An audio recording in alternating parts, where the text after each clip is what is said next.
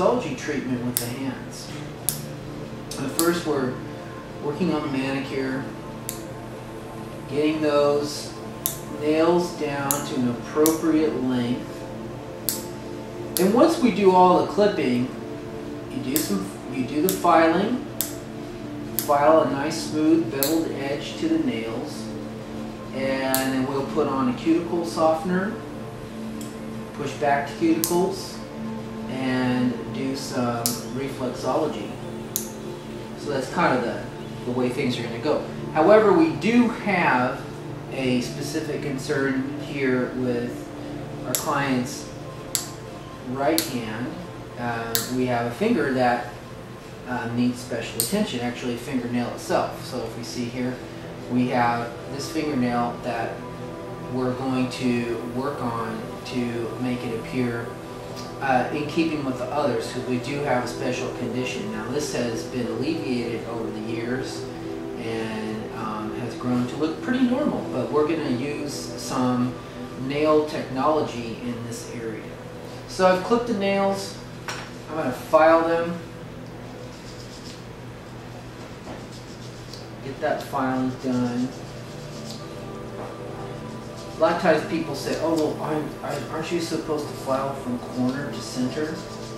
Well, not exactly. I mean, you can start in the corner and then go in the center, but, you know, do it in whatever way you can to get yourself there. It's not going to ruin the nail if you good stuff will file them. How many people like to sit there and have their nails filed all day? You like that, Mark? Oh, just love it. Feels so good.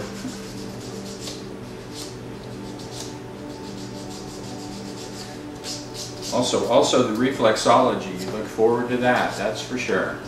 Well, that's the relaxing part of the manicure, and that's why most people like to get manicures, because it alleviates a lot of tension in the hands. So just think about how many times we use our hands throughout the day in any occupation. Any occupation that people have, the hands are taxed the most from anything. So it's a wise practice to get a regular manicure, not only for the health and maintenance of your nails, but to have a relaxation relief within your life. Now, here's our fun nail that we like to take care of. Man, this nail's come a long way, hasn't it? Yeah, it certainly has. I remember it was almost brown. We're going to use a little high-tech resin in here in order to fill in the ridges. And that gives us a smooth base. Actually, this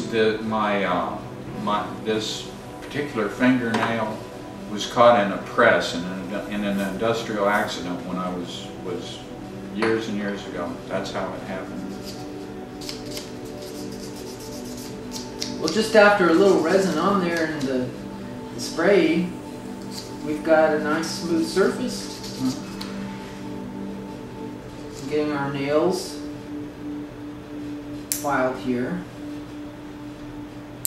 Of course, this kind of seems tedious, doesn't it? Keep doing this little by little. We should have like a lap dissolve point at this, right? You know, like, oh, well, here we go from this.